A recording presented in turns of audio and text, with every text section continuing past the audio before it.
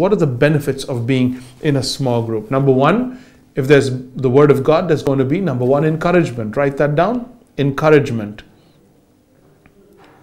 Number two, there will be spiritual accountability.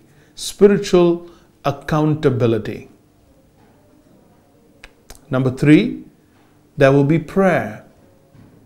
Your prayer life will increase. You will have people to pray with. Number four, you will feel supported. You will feel like someone's got your back. Support. Number five, share the load.